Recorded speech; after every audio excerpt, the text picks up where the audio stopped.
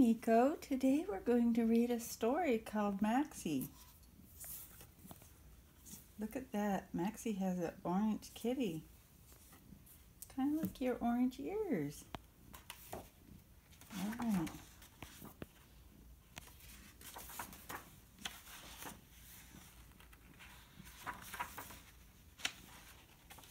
Maxie lived in three small rooms on the top of an old brownstone house on Orange Street. She had lived there for many years, and every day was the same for Maxie. Every morning 7 days a week, every morning exactly at 7 o'clock, Maxie raised the shades of her three front windows. There she is, raising them. There's her kitty. Every morning exactly at 7:10, Maxie's large orange cat jumped up on the middle windowsill and sprawled there in the morning sun. And at 7:20, if you were watching Maxie's back window, you could see her raise her shade to the very top, and then she uncovered a bird cage. On the perch inside the cage was a yellow canary. He was waiting for his water dish to be filled, and it always was if you were still watching at 7:22. Are you falling asleep? At 8:15 every morning, Maxie's door opened with a tired squeak.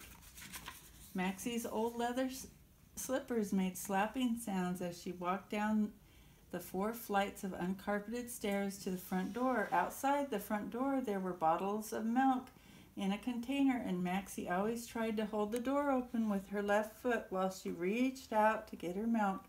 But every morning, it was just a little too far for her reach. The door always banged shut and locked behind her. So at 8:20 every morning, Maxie rang the bell marked Superintendent. The superintendent, whose name was Arthur, would open the door for Maxie and let her in with her milk. Only Maxie and the man at the grocery store knew what she ate for breakfast, but everyone knew that she drank tea. At 8:45 every morning, they could hear the whistle of her tea kettle. How Maxie loved the whistle. She loved it so much that she let it sing out for 1 full minute. Dogs howled, cats whined, and babies bawled, but everyone knew that when the whistle stopped, it would be 8:46, and it always was. The mailman knew more about Maxie than anyone else did. He knew that she had a sister in Chicago who sent her a Christmas card every year. He also knew that when Maxie planted flowers in her window boxes, because every spring he delivered her a seed catalog. Then a few weeks later, he delivered packets of seeds. And every morning at 9 o'clock, Maxie walked down the stairs for a second time in her leather slippers. She went outside and put her small bag of garbage in the pail on the front step. Then she came back in and waited for the mailman. She walked slowly past him in the hall, watched him put all the mail in the slots for the other people who lived in the house.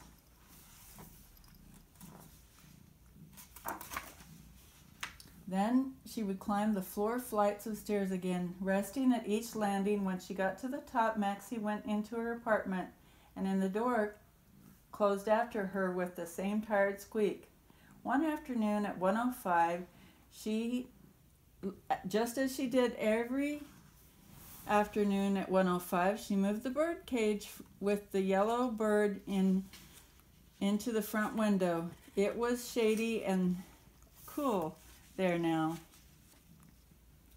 The large orange cat moved to the back window and sprawled out there, soaking up the sun that matched the color of his fur. Just like your orange ears, Meeko. You're perfectly happy just laying there. Day after day, Maxie said to the cat, all you ever want to do is move from one windowsill to another and watch the world go by. You don't need anyone, and no one really needs you. but you don't seem to care." Maxie turned away from the window. "I care," she said sadly. "I'm not a cat." "But I might as well be." Maxie felt very tired and she went to bed. That was Monday. On Tuesday morning at 7 o'clock, the 3 shades on Maxie's front windows and the one on her back window remained down. At 7:10, the large orange cat was still asleep at the foot of Maxie's bed, and at 7:30, there were no sweet warbling sounds.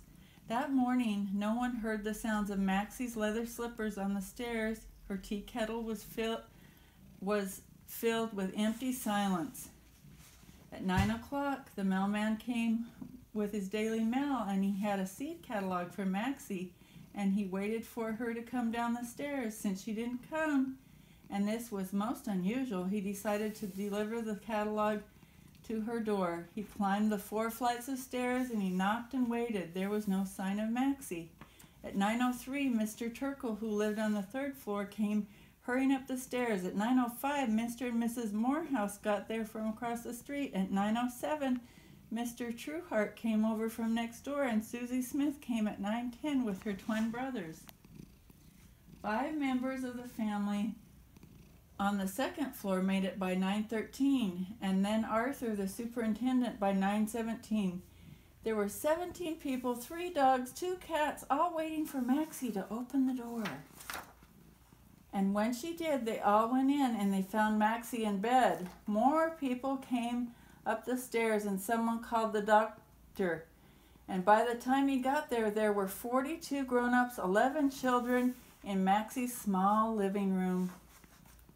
And when the doctor came out of Maxie's bedroom, he shook his head sadly. "Maxie isn't really sick," he said. "She's lonely. She doesn't feel loved. She doesn't feel that anyone needs her." No one said anything for a minute, and then suddenly Mrs.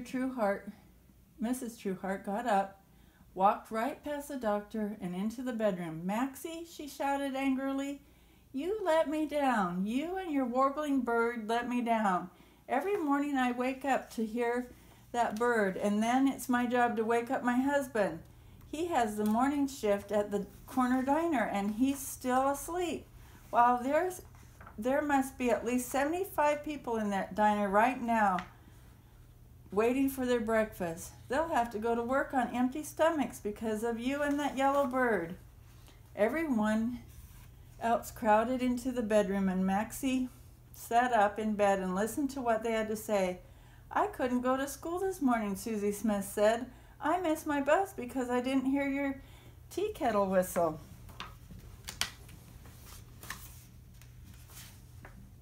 Isn't that sad, Meeko?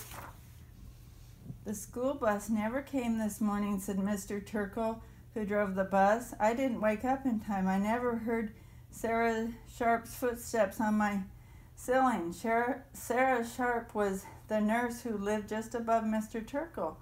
There were a lot of people waiting for her right now at the hospital. She's always got up when she heard Maxie's door squeak. Mr. and Mrs. Morehouse both had very important jobs, but they had missed their train that morning.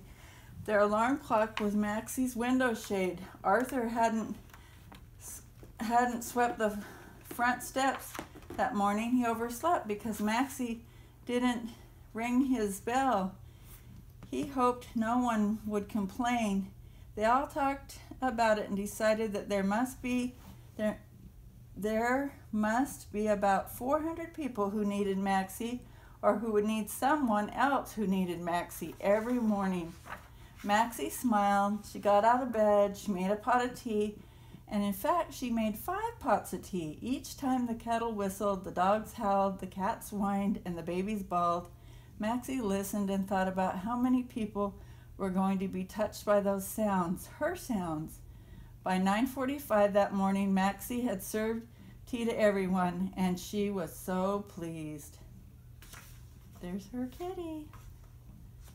All right. This was a story that I read when I was a girl, Meeko. So thank you all so much for watching this Reading with Our Kitties. This is our cat, Meeko. I hope you enjoyed this. And Lucy was also over here enjoying the book as well. All right, comment down below if you'd like to see more books that my mom reads to the cats. Love you guys all so much. Bye-bye!